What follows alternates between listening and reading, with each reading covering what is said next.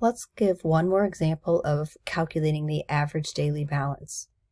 Keep in mind we're using the same interest rate of 2% per month, and that 2% we found was 0.02 as a decimal, and we'll need that later in the problem. This one is most of the month of February, so when we start our dates, and then the number of days,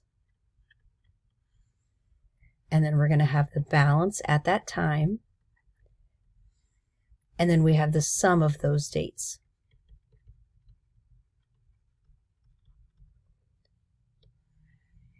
Let's get started from February 5th till the first time something happens on February 14th. So 14 minus 5 is 9 days in that category, and our balance starts at $218.55. So for those 9 days, we have a total balance of $1,966.95 if you add up all 9 days.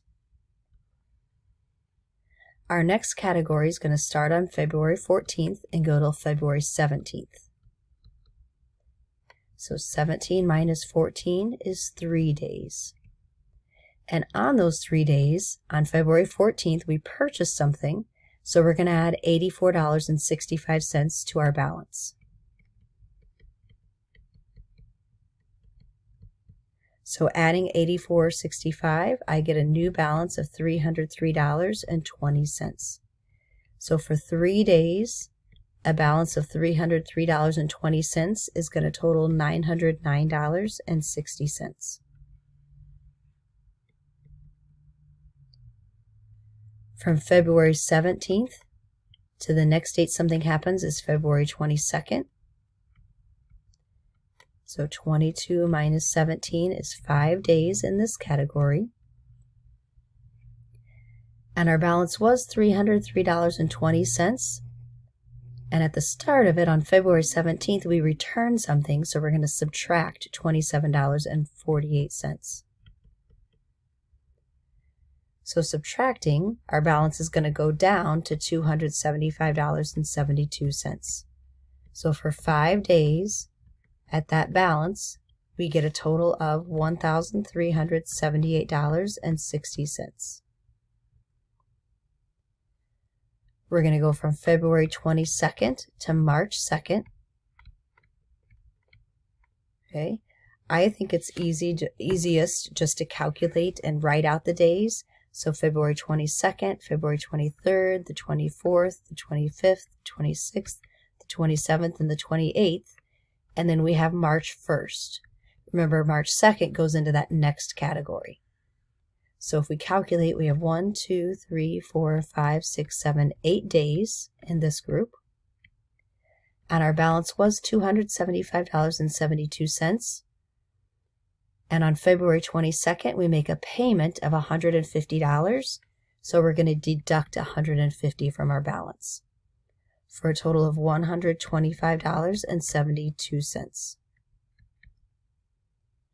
So for 8 days, at that balance, I get a sum of $1,005.76. Now we have one more row to work on, and that is March 2nd to the end. And the end of the billing cycle is going to be March 5th. But remember, we can calculate the number of days by calculating how many days were already used, and knowing that in February we should total up to 28 days. So if we have 9 plus 3 plus 5 plus 8, that totals 25 days. So 28 minus 25, there's 3 days in this category. And our balance was $125.72. And on March 2nd, we're going to purchase something, so we're going to add to our balance $49.21.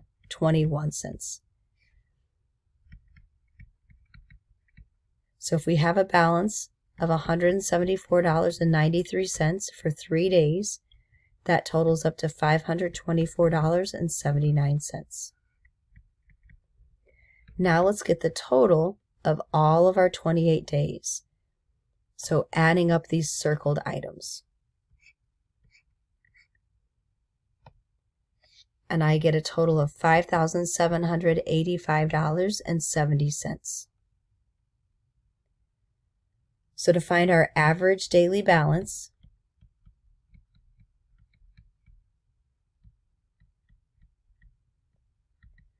we're going to take that $5,785.70 and divide by the 28 days of February.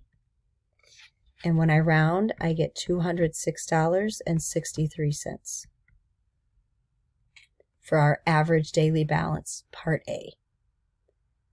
To calculate the finance charge, we're going to take that average daily balance times our 2%.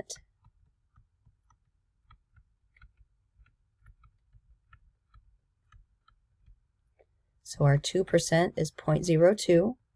Of is multiply, and our average daily balance we just calculated was $206.63. So we find a finance charge of $4.13.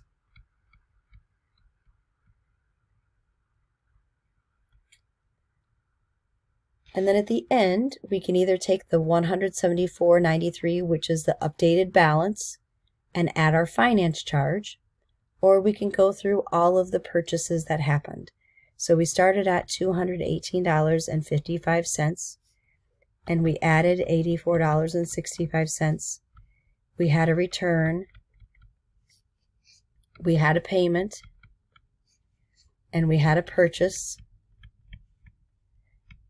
and then we have our finance charge of $4.13. So all of this should be the same as what we end with on the balance category of $174.93, and then adding that finance charge, the amount that's due, or our updated balance, is going to be $179.06.